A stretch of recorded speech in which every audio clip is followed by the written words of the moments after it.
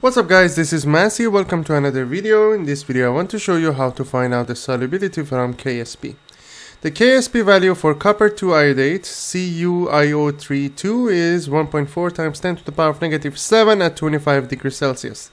Calculate its solubility at 25 degrees. So we can say system initially has CopperII iodate plus water. Then it's gonna dissolve. So we have CuIO32 solid phase. When it dissolves, it's gonna produce ions.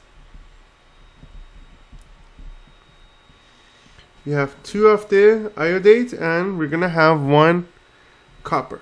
So when you want to find out the relationship between KSP, which is solubility product constant, and the concentration of ions, is going to be KSP equals to copper times iodate to the power of 2.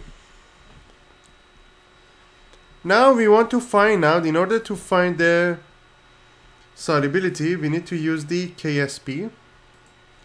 But before that, we can say, if you assume that the solubility of CuIO32 is X mole per liter, when it dissolves, it's gonna produce X mole per liter of copper ion and 2X mole per liter of iodate. Why? Because the coefficient of iodate is 2, the coefficient for copper is 1. So when X mole per liter dissolves, it's gonna produce X moles of Cu and 2X moles of iodate. So then we sub it there. KSP is 1.4 times 10 to the power of negative 7 is given here, equals to, instead of copper, I'm going to put X. Instead of iodate, I'm going to put 2X to the power of 2.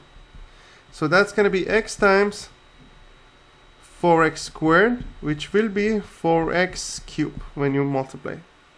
So 4X cubed will be equal to 1.4 times 10 to the power of negative 7.